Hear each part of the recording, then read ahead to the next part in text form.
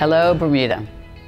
As we enter into the summer months, a time that's traditionally full of parties, family gatherings, and getting together with friends, I just want to say to you that I appreciate your sacrifice as we battle together to manage the spread of COVID-19. This pandemic has stolen some of these summer pastimes from us, but please take heart.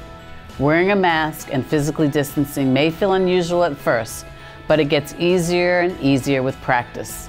And it won't last forever. We will emerge from this with a renewed appreciation for the social freedoms we previously took for granted.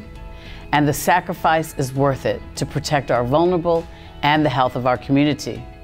None of us have ever experienced anything like this before in our lifetime, and hopefully never will we ever again. Thank you.